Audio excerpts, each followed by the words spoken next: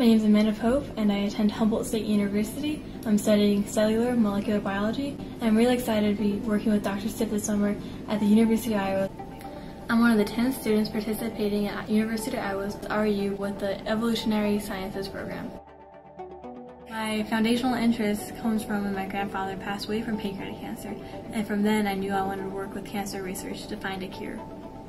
Having the doctors tell us there's no cure, there's nothing we can do, this is it, this is X amount of months he has, to me that was unacceptable. From right then and there, I wanted to find a cure for pancreatic cancer so nobody else has to undergo that same trauma of hearing there's no cure, this is it. This summer, I'm very excited to be working on 2 projects here at University of Iowa.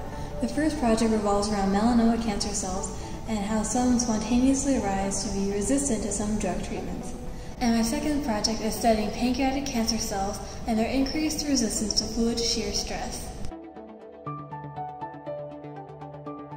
So my name is Chris Stipp, and I'm a professor at the University of Iowa in the biology department, and my lab studies tumor cell biology.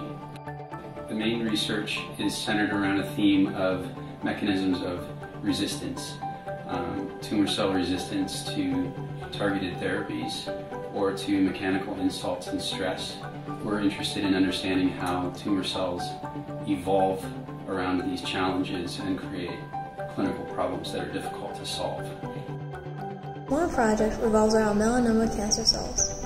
We take resistant cells and introduce a green fluorescent protein in order to make them green under the microscope. We then mix them with clear, non-resistant cells. We mix these 2 cells together and compare the growth rates. We want to see if there is a growth advantage to being resistant. But the puzzle we keep facing is that the resistant cells keep going extinct. And we're not sure when they arise again if they're the same colonies as before or if completely new mutations have arisen.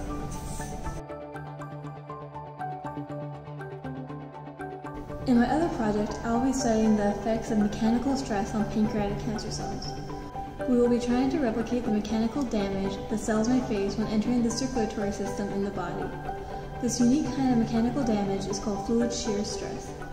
It has been thought that cancer cells are mechanically sensitive, and once they enter the bloodstream, they will be broken apart due to the fluid shear stress in our veins.